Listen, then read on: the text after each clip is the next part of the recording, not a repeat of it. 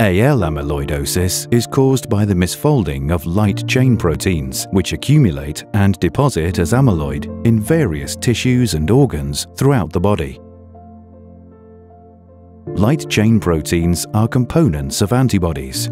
Each antibody is made up of 4 protein molecules, 2 heavy chains and 2 light chains, which attach to each other before it can function properly.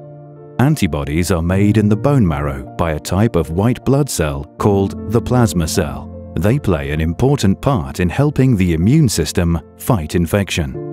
In AL amyloidosis, the plasma cells produce abnormal light chains. They still attach to heavy chains to form the complete antibody, but the abnormal unattached or free light chains are prone to misfolding and aggregate to form fibrils, which deposit as amyloid in various tissues and organs, including the kidneys, heart, nervous system, liver, and digestive system. As the amyloid builds up, it starts to disrupt the function of affected organs and cause symptoms. Treatment is aimed at stopping the buildup of amyloid and is therefore directed at the plasma cells to reduce or stop the production of abnormal free light chains. It also gives the body a chance to break down the existing deposits naturally, although this process can take many months or years.